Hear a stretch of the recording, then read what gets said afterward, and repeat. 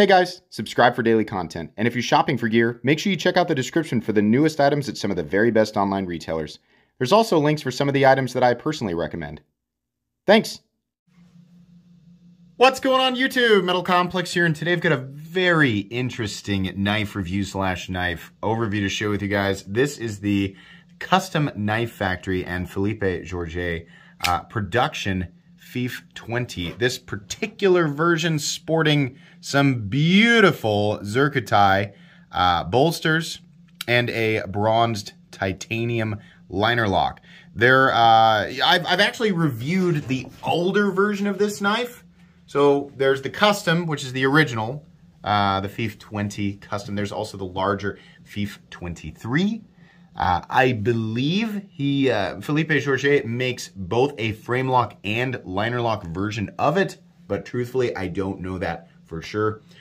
Custom Knife Factory has done both frame lock and liner lock versions of this. In the past, there were the large and small zirconium bolstered ones. There was the large and small titanium, just the standard titanium bolstered ones. And then, now this most recent run, this was kind of the fancier guy. I think there's even one above this that was utilizing Damasteel, right? This is M390, carbon fiber, titanium, and zircotai.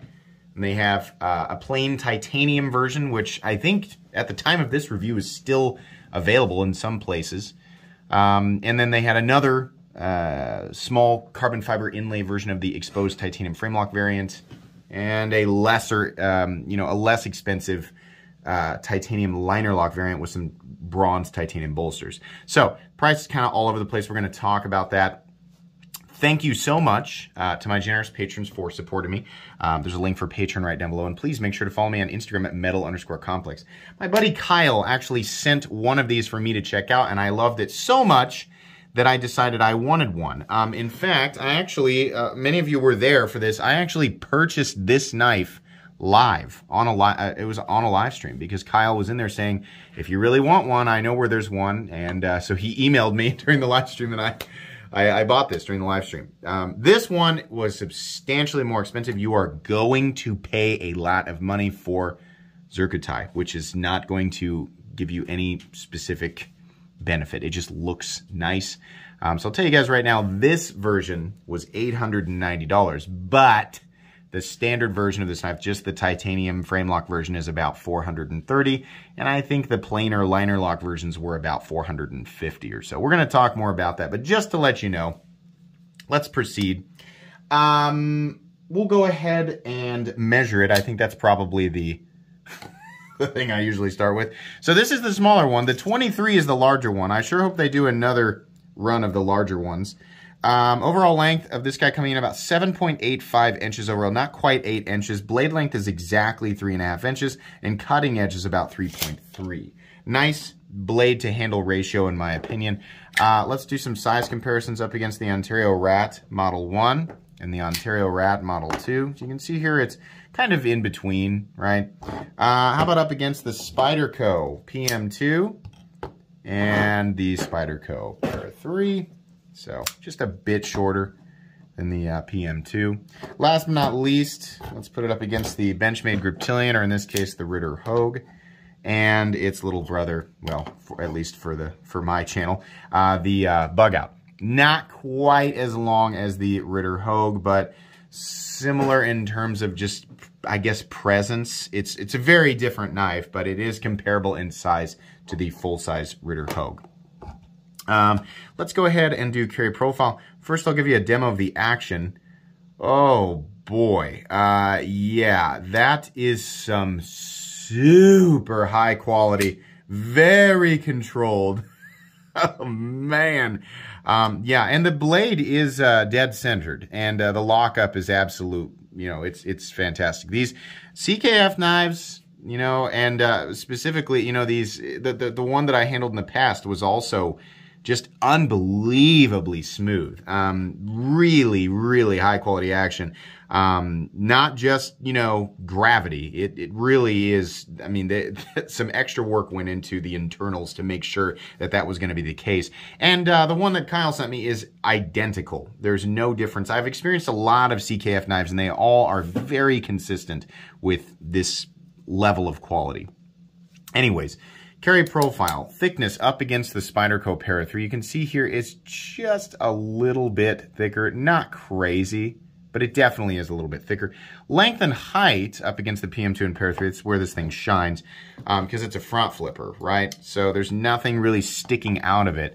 Lengthwise, it's just a little bit longer than the Para-3, and in terms of height, nowhere near as tall as either. So in that sense, it should be a lot easier to carry than you might expect. It should be at least as easy to carry as the PM2 and Para-3.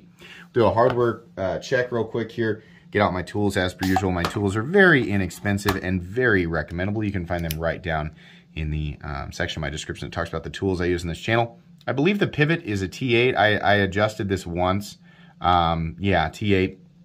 And then we have, for these scales here, we have a couple of T6 screws, and then likely 2 more T6 screws underneath here for the backspacer.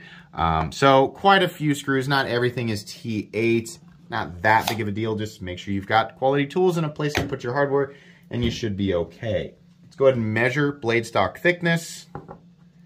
So blade stock thickness on this guy, I'm going to guess is probably 120 thousandths, perhaps 115.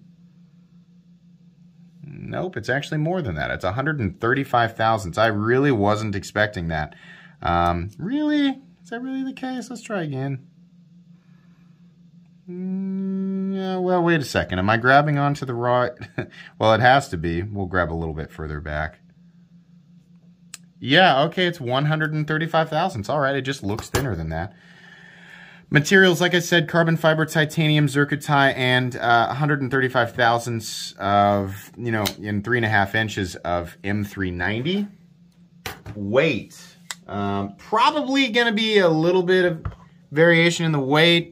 I can't remember what the all-Taiwan weighed.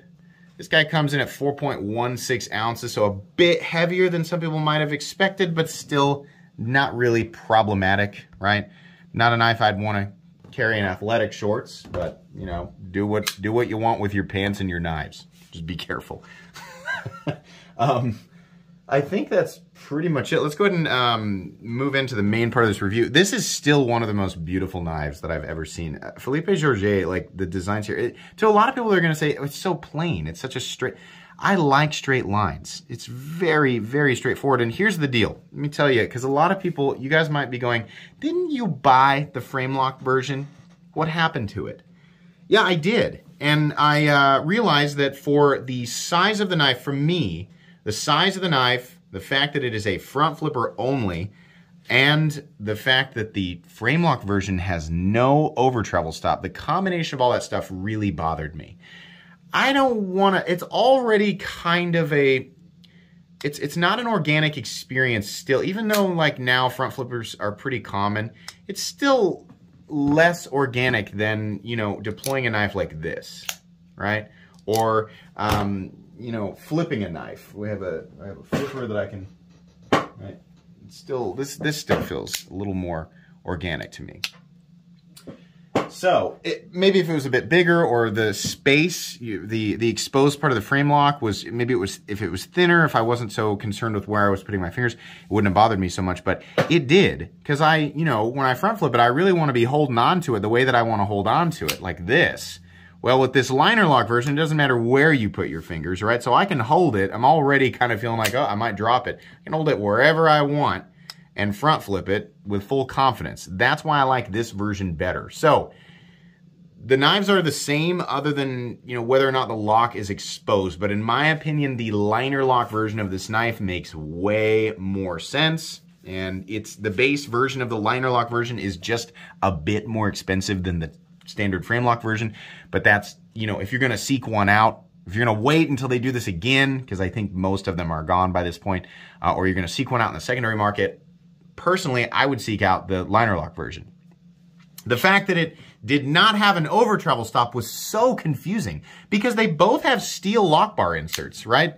You can see it in here. There's the chip, right? And on the frame lock version, it also had a lock bar insert, which usually just doubles as an over travel stop. But for whatever reason, they just didn't do it.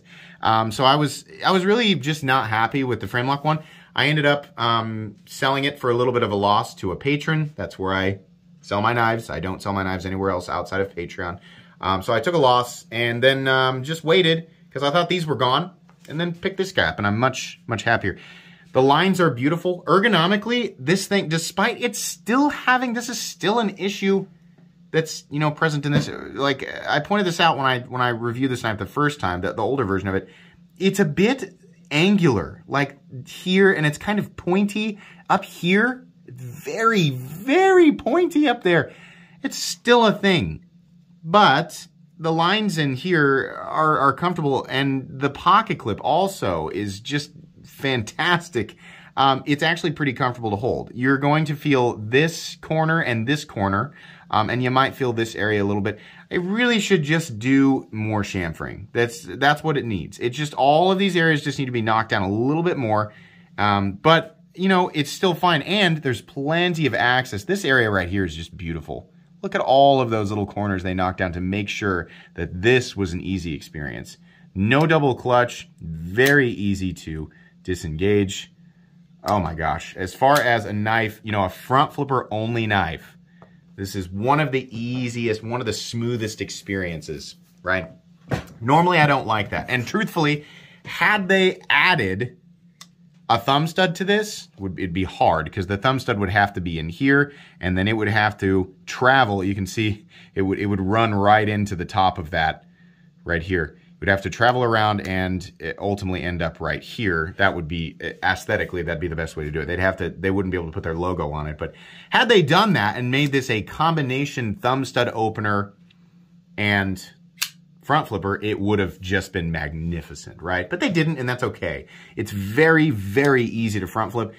Somebody who's never handled a front flipper, I did the other day, my buddy David, who actually, those of you who've been around since the beginning of the channel, you'll remember his Bugatti. The first full custom knife I ever handled that was on this channel 4 years ago. I handed this knife to him, and he said, "What do you mean it's a front flipper?" And I said, well, this is how you open it. And I showed him once. And he said, okay. And he did this the first try. It was that easy for him. This is one of the best front flipper designs, especially if it's the liner lock version, because you don't have to worry about where you're putting pressure over here. It's just easy. Whether you're somebody who uses the tip of your thumb or you use the side of your thumb, right? I kind of am in between, like where I go is about right here. And then you're pushing sort of this way, building up. You're almost letting your thumb roll around this side to build up some energy, and then flipping it out. But it's so smooth. The detent is just right for this thing. Wonderful. Normally, I do not like a satin finished blade.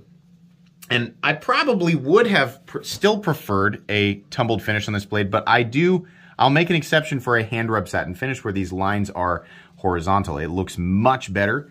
It looks much more consistent. And it makes me feel better about the money that I spent on this. And they're all like this.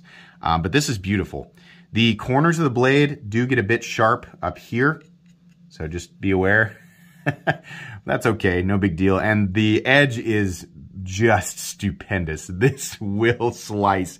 This is a laser beam. Absolutely. Anybody who's actually going to use this knife will find that this blade will make short work of pretty much anything. It is a very, very simple, there's a bit of a swedge up here, but it is very nearly fully flat ground, and it gets very thin down behind the edge. You can get right up behind it. This is a cardboard destroyer. It's an anything destroyer, right?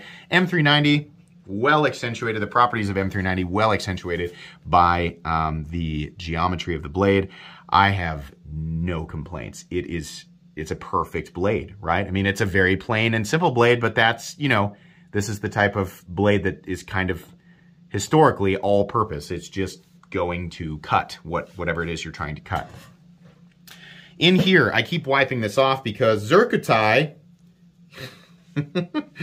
shows fingerprints. So this is like Timascus, except they've got zirconium infused in there. And this, to me, is more preferable than standard Timascus. Timascus just being lots of layers of titanium that have been anodized to bring out all the color in the layers. But I think the the Zircotai, this is Chad Nichols Zircotai, this looks better. And the black or the gray areas in between these orange and blues and purples, this side has actually got a lot more. Let me show this side. That is just spectacular. And plenty strong, not going to corrode, right? But it doesn't really serve any other purpose other than just looking really good. If you're not a fan of it, they don't jam it down your throat. They make other versions of it that are less expensive. They did anyway. So yeah, in fact, like I said, the only one left I think is just the plain Thai version. So if you don't like it, it's fine. You don't have to buy it. But this is the version that I wanted, and I think it's beautiful. And the transition work right from the Zircotai to the carbon fiber is wonderful. They have this nice sort of wavy texture pattern on it that just looks great. I originally thought, why did they do a bronze liner and a bronze backspacer? I bet that'll look weird with the Zircotai. Why didn't they just do it stonewash? No, it actually looks pretty good. The reddish purpley orange that comes out in the Zircotai actually looks really nice with bronze. So yeah, I like it.